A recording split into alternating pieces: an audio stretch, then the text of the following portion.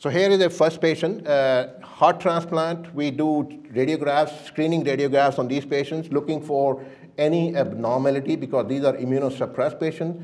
So regardless whether they're symptomatic or not, they get radiographs, PA and lateral, and also get their cardiac catheterization with endomyocardial biopsies.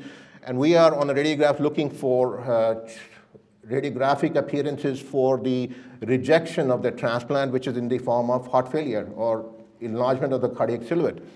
And also for opportunistic infection, they usually present as nodules or consolidation, and also PTLD, proliferative lymphoproliferative disease, which can often present as nodules or masses.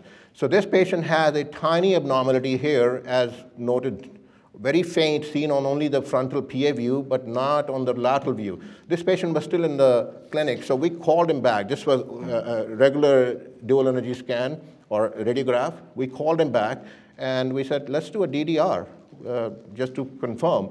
And on the DDR, you can see this is a subtracted image. That nodular density persists, and I zoomed it up. It's kind of blurry, but you can see a vessel going through it, but there is a persistent abnormality. So our suspicion was a little more stronger. So we said, this was not present before, so we need to investigate further. So this patient ended up having a non-contrast CT of the chest, which did showed that this abnormality was actually along the pleura in the posterior rib, right there. Patient also has similar changes on the other side, but we could not see. So we are seeing this because they are projected longitudinally in front of you. So you can see only on the frontal view, but on the lateral, because the density is lower, you cannot really have the density evaluation on lateral view.